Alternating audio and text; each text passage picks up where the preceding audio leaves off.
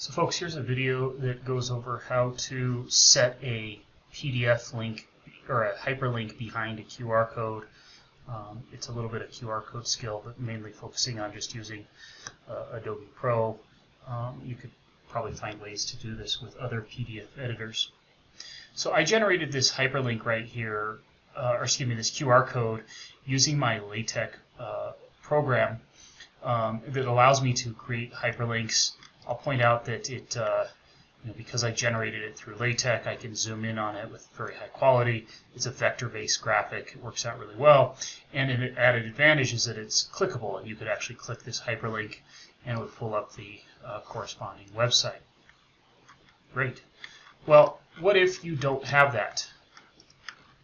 So, first of all, if you have any questions about building QR codes or putting them into PDF files, this YouTube video here, or you could access this QR code, will take you to a previously made video on just getting QR codes into documents. And what I realized that some people had some questions about was, how do you go ahead and put a link behind this if you're not using LaTeX? So if you are using LaTeX, you automatically get a link hidden behind it. But what if you don't? So here you can see I've got a similar QR code, but there is no clickable link in this PDF document. And I think that we should adopt the standard that behind every QR code there should be a corresponding hyperlink, because if you email this document to somebody or if you send it to them on their phone, they have no way to actually click the QR code or access the QR code. So what you need to do is just get the copy your website. So we'll copy this, and then I'm going to use the some of the built-in features of Adobe, and I'll go to I'll click on Edit here and click on Link, and I'm going to add or edit a link. For whatever reason, you have to click twice, and then I can begin to create an area where I want there to be a hyperlink. So I think the best thing to do is to try to give yourself just a little bit of buffer, but to highlight your QR code. And this is set to visible rectangle. I'll show you what that does in just a minute here, and I'll come hit and paste in that website that I want to link to, and I hit OK, and here you can see here's that document. Now let's get out of the edit feature. You can see that this is now clickable.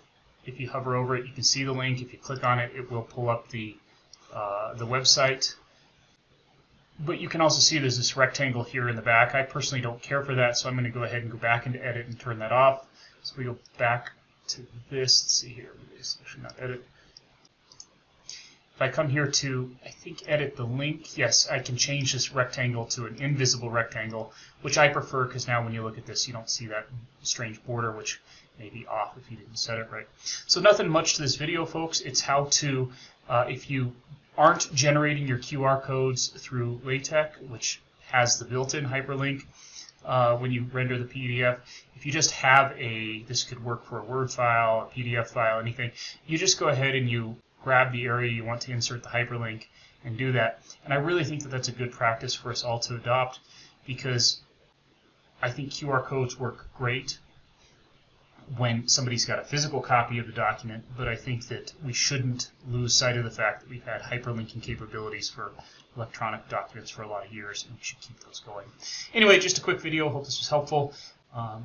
Otherwise, I'll see you later.